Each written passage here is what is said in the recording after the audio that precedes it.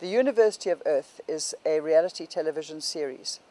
It was started because we have got a world in which a lot of things are falling apart. We see that the seas are being emptied of fish, the climate is changing, we see genetic modified food.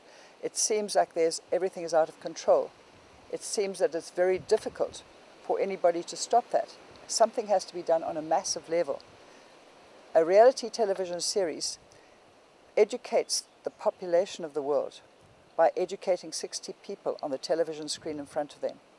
And it invites people to find solutions in the same way that the students that they're watching on camera are finding solutions to what the experts are bringing in front of them.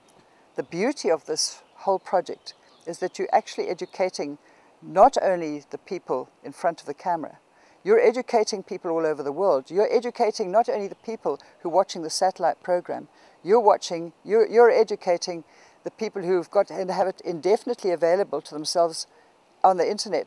There's very little leadership in what to do. This is a university that is educating the leaders of a new green economy.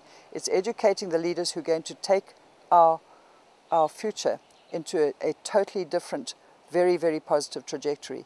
And it's exciting to be part of it. It's exciting to be the one who made it possible.